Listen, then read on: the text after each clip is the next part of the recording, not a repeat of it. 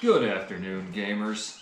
I'm in my garage wearing a ski mask, and that means something cool is about to happen. This is the KAC ChainSAW inspired AR15 with the handbrake rear grip. I designed this thing a year ago after seeing the KAC ChainSAW and becoming obsessed with it. And now it's in a video game, it's in the new Call of Duty. And there's an anime where a man becomes a chainsaw. Don't we all have that happen? With me, it was a gun. If you have an appendage dangling from your body that when pulled transforms you into a weapon, let me know in the comments below.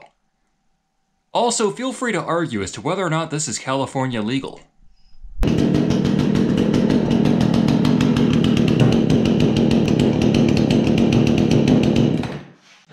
Now what makes this shape so much more ergonomic? You're holding the chainsaw down here, off a center, down on the side, unsupported.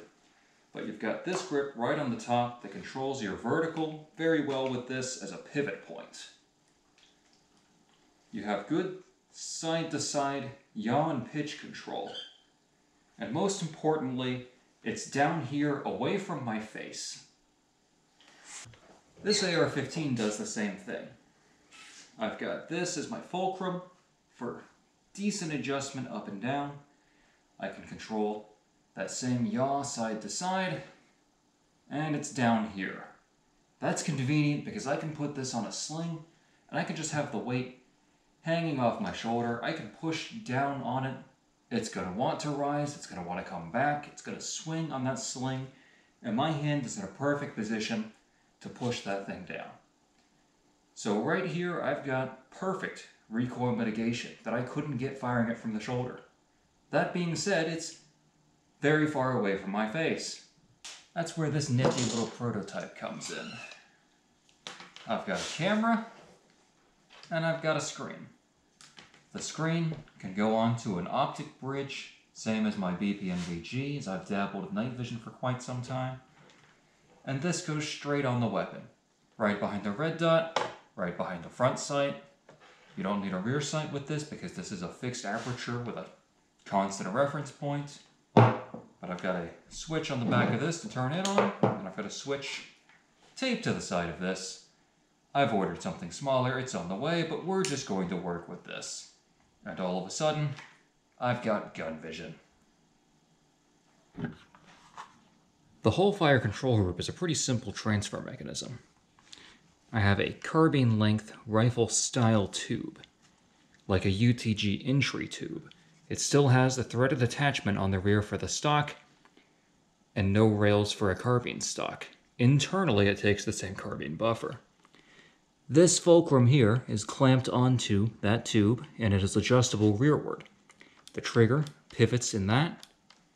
This bar right here transfers between the trigger and this trigger.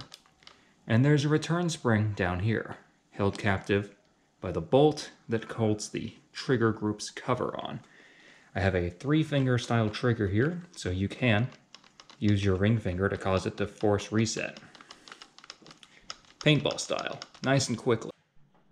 The front grip you're seeing here is one that I've just designed due to necessity. I previously had a Zenitco RK7 for a PK machine gun on the front of this.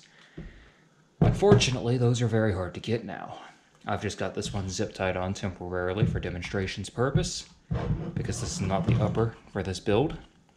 This upper, as you see on my spade grips assembly, is a upper that I like to use for my prototypes. It's modular.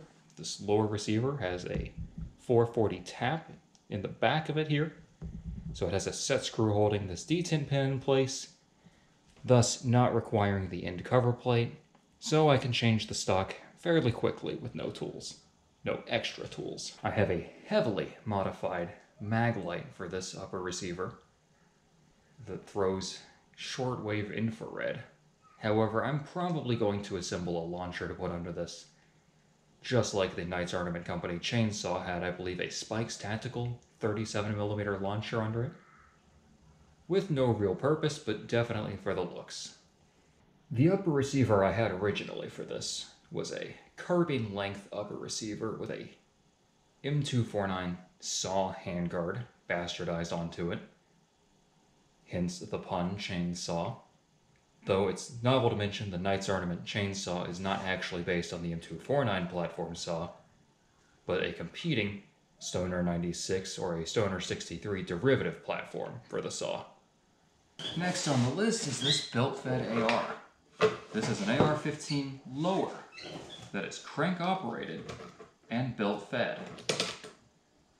I don't have it loaded or assembled here, but